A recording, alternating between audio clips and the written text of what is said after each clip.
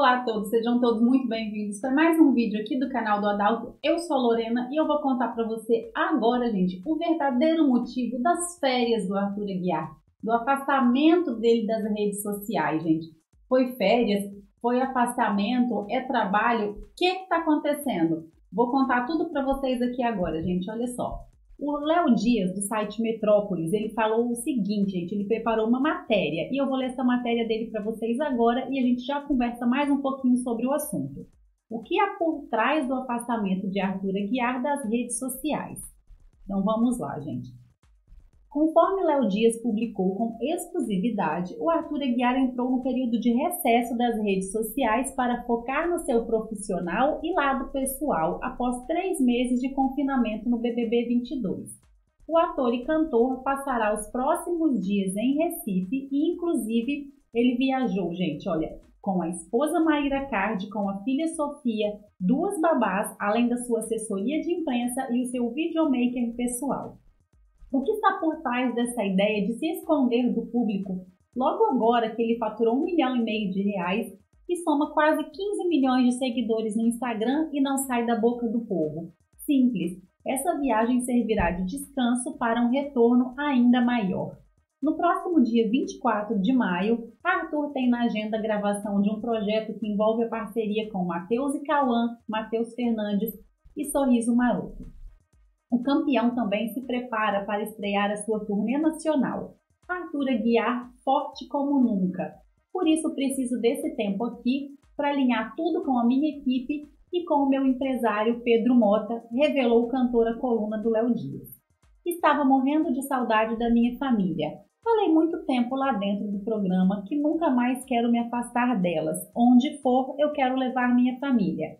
Me sinto muito privilegiado em poder viajar com todos e poder fazer o que eu amo. A Maíra já tinha fechado minha agenda para essa viagem antes de eu sair da casa, para eu poder descansar um pouco, aproveitar esses dias com elas e já me preparar para os próximos compromissos profissionais. Esse recesso das redes sociais será de grande efeito para Maíra também. Maíra ficou responsável por boa parte da estratégia de imagem de Arthur enquanto ele estava confinado e foi vítima de ameaças e recentemente esteve inclusive no hospital para tratar um problema de saúde da filha.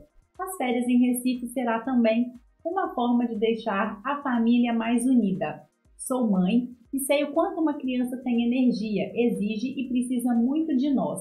Quando viajo com meus funcionários, quero que eles sejam felizes também. Precisa ser prazeroso para todos. Deixei minhas empresas durante esses 4 meses para viver a carreira do Arthur e agora tenho muita coisa para resolver.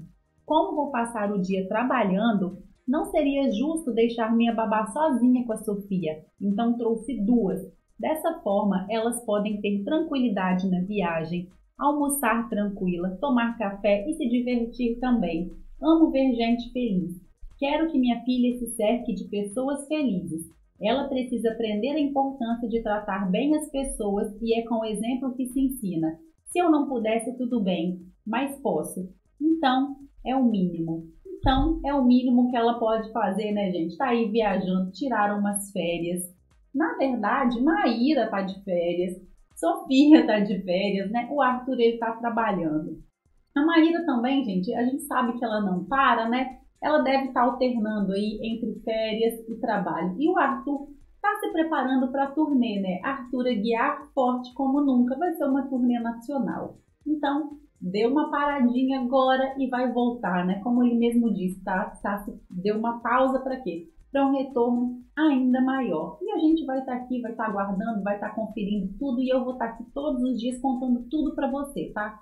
Então é simples, inscreva-se aqui no canal, deixe seu like para você ficar por dentro de todas as novidades e de tudo o que está acontecendo. A qualquer momento eu volto com mais notícias e mais novidades para você. Beijo para todos vocês, fiquem com Deus e até o nosso próximo vídeo. Tchau, tchau.